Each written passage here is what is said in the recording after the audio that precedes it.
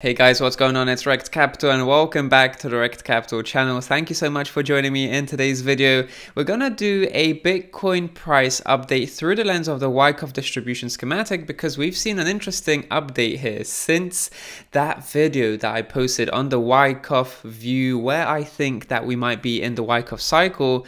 And you can see here, well, first of all, subscribe to the channel for more videos like this in the future. We'll also be looking at not only the Wyckoff Distribution schematic and the newest price action that we've seen develop since the previous video about the Wyckoff schematic, but we're also going to be focusing on the pi cycle top indicator and how these two perspectives can gel in together. So feel free to like the video if you of course like the video, and subscribe to the channel for more videos like this in the future. Let's dive right in.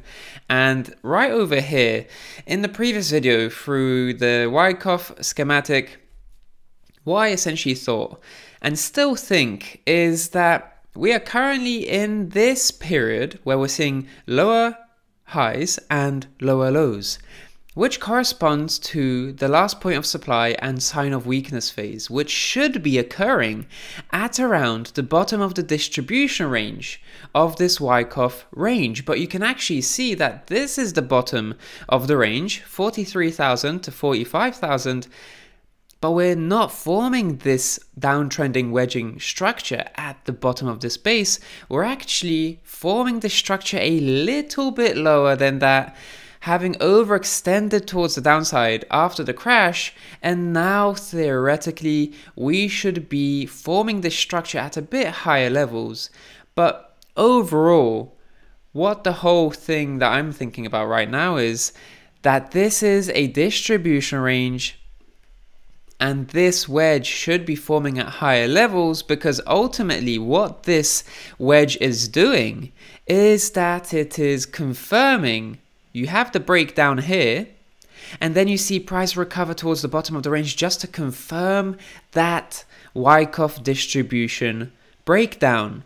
So this phase ultimately does have a lot of psychological things behind it, and I mentioned that in the previous video, but the technicals behind this is that this is essentially the phase where Bitcoin's price action needs to confirm this breakout, or at least breakdown. It needs to confirm this distribution range, because we see distribution break down from here, and now we have to relief rally towards the bottom of this range just to see if this bottom of the range is now a new resistance or new support. And that's essentially what Bitcoin needs to be doing now. So that would imply a break up towards the downside.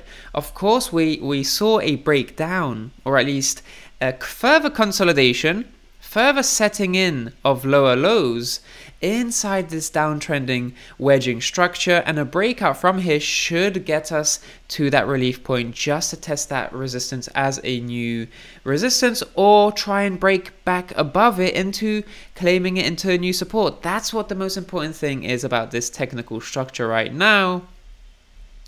And we are just a little bit overextended towards the downside, but this is what it's all about right now. So ultimately, when it comes to this Wyckoff distribution range, this is still an unconfirmed distribution range, and we need to see whether that's a confirmed distribution range. And the thing about this is that previously we've seen Bitcoin's price action mark out local tops, never a market cycle top, through the lens of the Wyckoff distribution range. So my idea here is that if we indeed break out towards the upside, that would be the relief rally to make a crucial test. And if we break past here, that would be a invalidation of this overall Wyckoff distribution range, and that would be fantastic because we wouldn't see phase E in that case, which is what I spoke about in the previous video. And the pi cycle top indicator over here is quite interesting, and I mentioned this in yesterday's video, so feel free to check that out. If you haven't, check it out in the top right hand corner. There's a tab coming up right now.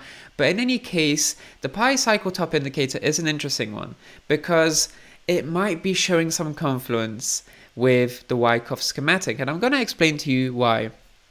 So for an overview of my thoughts about the pi cycle top indicator overall, I spoke about that yesterday, but what I didn't mention yesterday is that whenever we see this is the crossover to just form the peak, and then whenever we see that cross back over, Bitcoin tends to figure this 111-day MA tends to figure as a resistance. Of course, in this part of the mid-cycle, that's where we go against the trend. But generally, when you see that cross back over after this cycle, for instance, then you see this level breaking back above it, trying to hold it as a support, failing ultimately, and then just holding it as a resistance.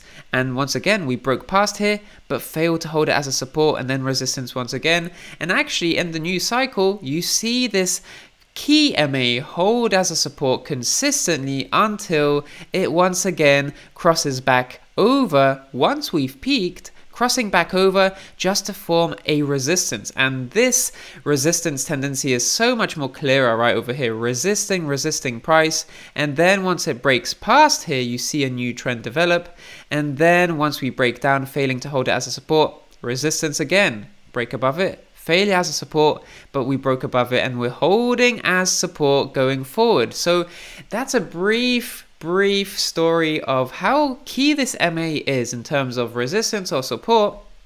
So whenever we see a pi cycle top, like we saw for instance over here, we tend to see Bitcoin's price action relief rally. And you can see here that we saw that relief rally into the orange MA, right? So that orange MA is figuring as a new resistance. You don't see that necessarily over here because we just barely miss the orange MA, right? We indeed, in fact, instead rather, that's the word I'm looking for, apologies. We actually claim this green resistance, which is only the second MA of this pi cycle top indicator, as a resistance. So rather than rallying here and turning this into a resistance, then we just rally here and turn that into resistance and pull back. And then we get back to this MA actually figuring as a resistance. So overall, what I'm trying to say here, two very key things.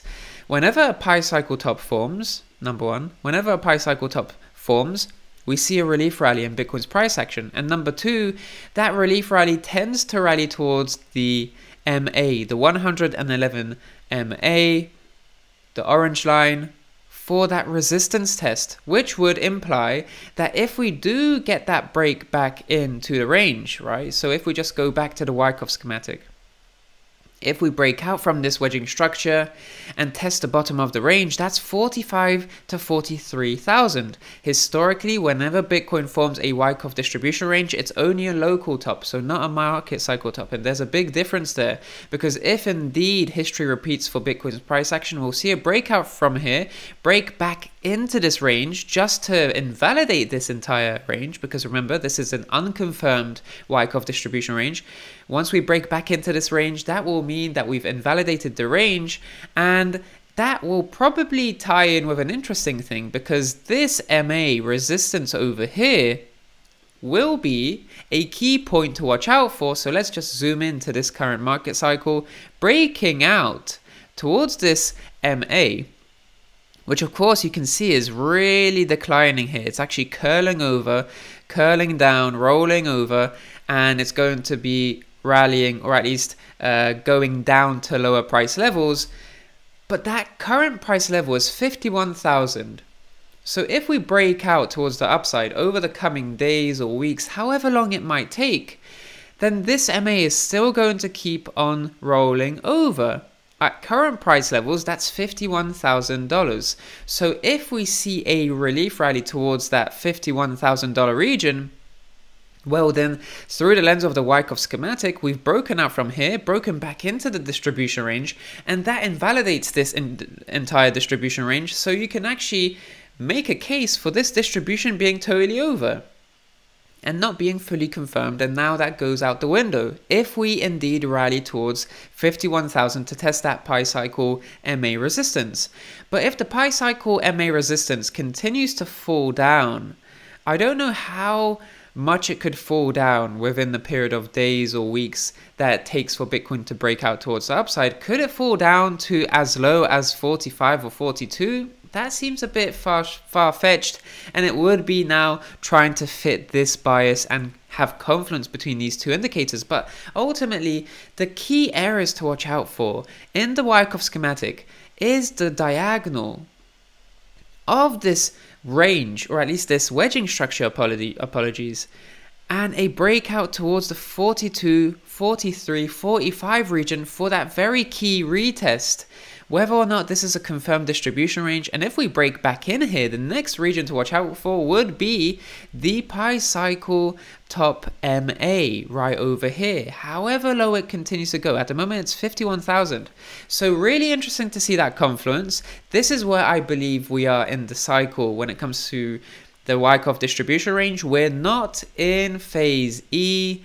Not yet, at least. We still have to contend with whether or not this distribution range is a confirmed one, whether we've seen a confirmed breakdown. We haven't answered those questions yet, and it's been a long wait so far because it's been many weeks already of consolidation, of lower lows, lower highs. But as long as Bitcoin's able to now daily close above these lows right over here, you can see Bitcoin peaking, right? So on a daily time frame, if we can close, daily candle close above these two lows, then we're probably going to see a pullback into this level before trying to challenge for this lower high resistance and ultimately for a breakout from this wedging structure. So in any case, guys, that's about it for the video. I hope you enjoyed it. Feel free to like it, subscribe to the channel for more videos like this in the future. I hope you've enjoyed the video, and of course, I hope you're having a fantastic day wherever you are in the world. I'm Rekt Capital, and I'll speak to you in the next one. Speak to you soon.